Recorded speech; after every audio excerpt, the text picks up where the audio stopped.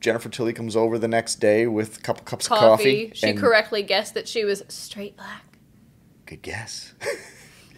And even though is it wrong to say butch?